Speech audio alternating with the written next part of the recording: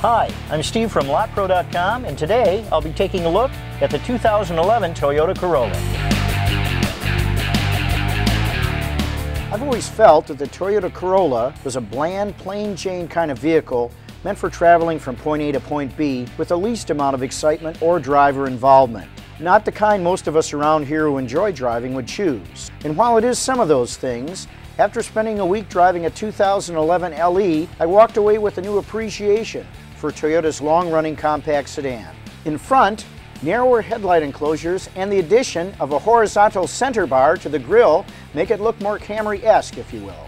A larger trapezoidal-shaped lower intake, flanked by vertical side pods, also gives it a more aggressive look.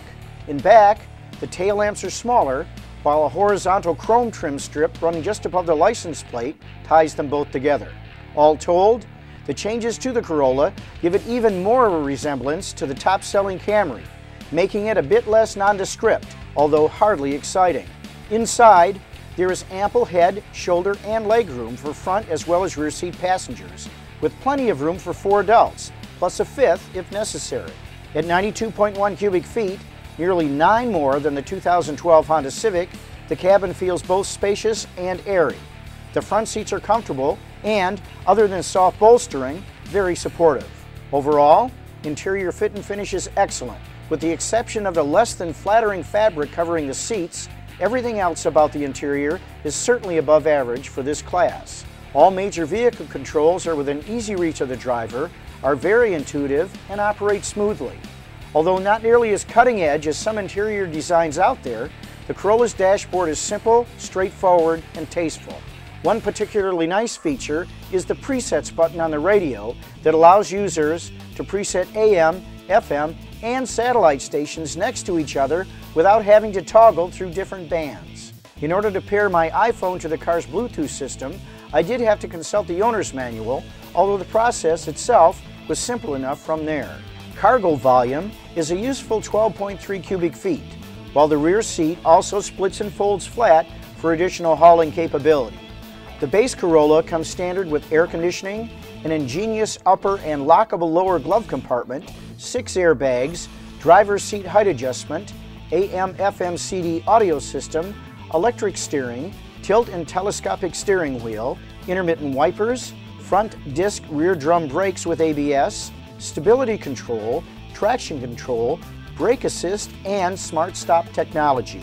The LE trim adds power windows and locks with keyless remote, cruise control, and variable intermittent wipers. The S adds sports fabric seats, sport instrumentation, steering wheel mounted audio controls, fog lamps, a body kit, rear spoiler, and chrome-tipped exhaust extensions. The base model comes standard with a 5-speed manual with the option of a 4-speed automatic, with the automatic being the only transmission choice for the LE and S drivers. Only one option, power windows, is offered for the entry version.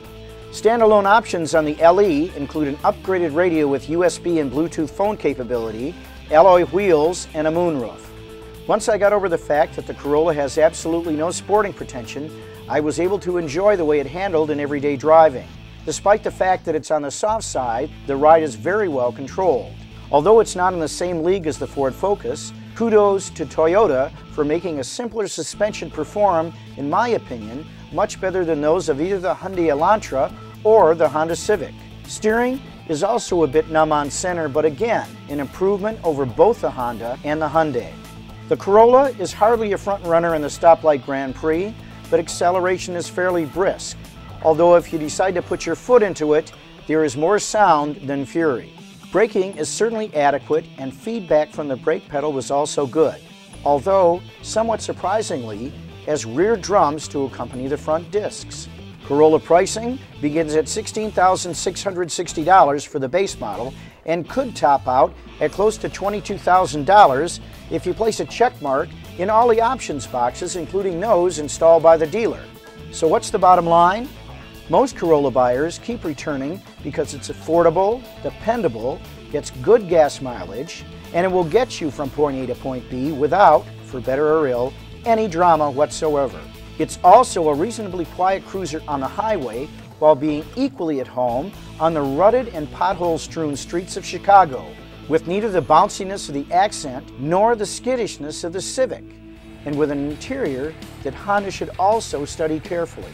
Those who look for quality, value, comparatively low depreciation, and fuel efficiency over cutting-edge styling, handling, and performance will find the current Toyota Corolla, as they have in the past, to be an ideal vehicle.